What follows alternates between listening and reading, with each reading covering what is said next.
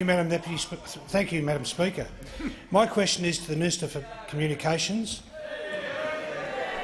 Will the Minister update the House on NBN Co's performance connecting premises to its fibre network, particularly in my electorate of Swan?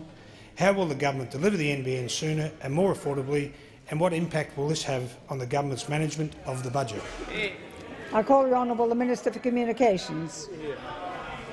Thank you, Madam Speaker. I thank the honourable member for his question because there is nowhere in Australia— The member for Wakefield, I would remind, is warned.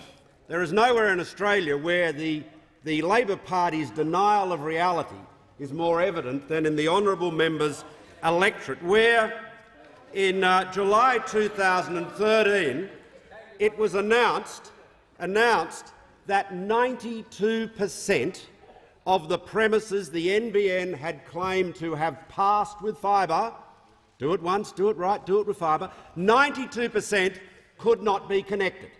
Even if the residents rang up their retail service provider and said, "Hook us up, we've seen Senator Conroy on the television, we want to be admitted to the new internet nirvana," Madam Speaker, nothing could happen. There was no way they could be connected.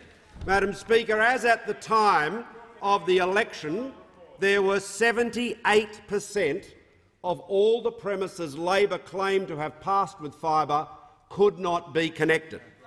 Some of them simply because they didn't have any lead-in, and so it would take months and months to hook them up, and others because there wasn't even a multi-port in the street, and there was no foreseeable way in which they could be connected.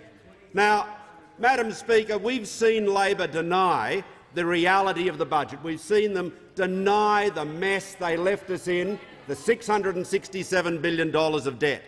But that is a fairly straightforward level of denialism. But there is a deteriorating taxonomy of denialism.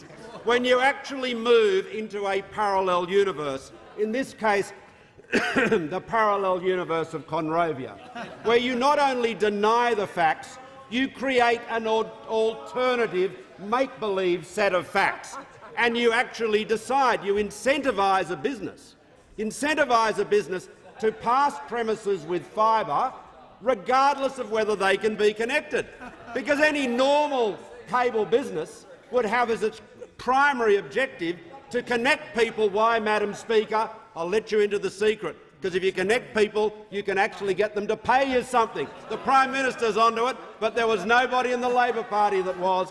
What an extraordinary parallel universe they lived in.